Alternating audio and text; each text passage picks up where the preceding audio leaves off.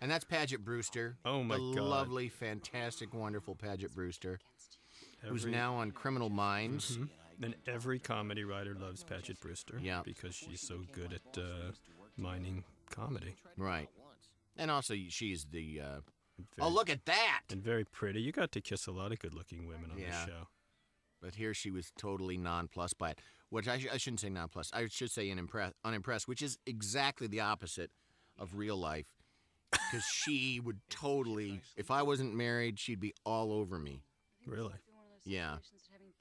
Well, she's got terrible taste in men. No, I'm kidding. And yes, we shot the original pilot with a different actress. We did. And but the part was written for her. It was written for her, and then she, I think, was unavailable in the pilot, and then became available after it. And Fox actually they had other ideas for this role. But I'd worked with Paget before and loved her, and you knew Paget, and we both really liked her and pushed her through. Did they not want her initially before? Because I sort of said, I remember somebody saying, like, well, we've seen her a bunch because she had been in a bunch of... It might have been that. I think that's what happened. Pilots that hadn't aired. It was like one of those dumb network things. Like, we've seen her a lot in things that no one in America has seen, you know. Right. And they had some bad ideas for who this role should be when we were going to recast it. Oh, right. Yeah, they did. We won't say who. No. But yeah, some really... Let's be best friends. But yeah, we had meetings with some actresses that were obviously wrong. We never could get a long enough couch for James Patrick to lie on. Crazy. Looks comfy, doesn't it?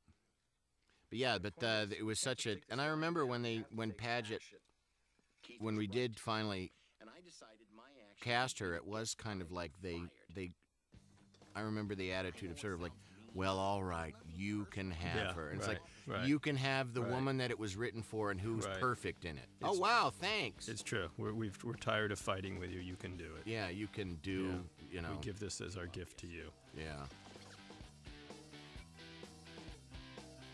And that was a good shot. And now she's doing drama. Comedy's lost, but steady paycheck. Right. And, and that's the original actress for that role on the left. Oh, my goodness. No. That's a goat. Now, you'll note Paget's wardrobe in this scene and then in the next scene, Oh, which right. is continuous and is different. And I don't remember. I guess we shot them on different days, and the wardrobe people screwed up. We also shot some stuff, too. Oh, you know what? Because he wasn't there. His part is from the original shooting, and then we shot with Paget. Oh, we didn't reshoot the whole scene. Yeah, we didn't reshoot the whole scene because we couldn't. See, that's a different guy. That's Mark Salaki in that that's shot. amazing. Yeah.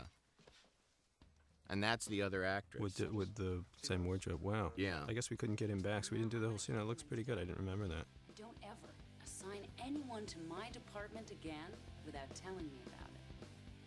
Yeah, because I think she had to wear her hair sort of similar, or maybe they didn't, because we didn't really see anything over the shoulder with her. See, different wardrobe. Why? I don't know. Well, she did a wardrobe change. Oh, because this is a different day, isn't it? I guess so. Yeah, it could be. I don't know. It seems like you're coming from the same place, but I guess it's a different day. Right. We were always very vague about the directions in the office because you just saw sort of the extent of it, and then there's a big foyer in front of us, and that was this sum total of the set. Oh boy, those were the days when you Remember really shooting had that? good computer graphics like that.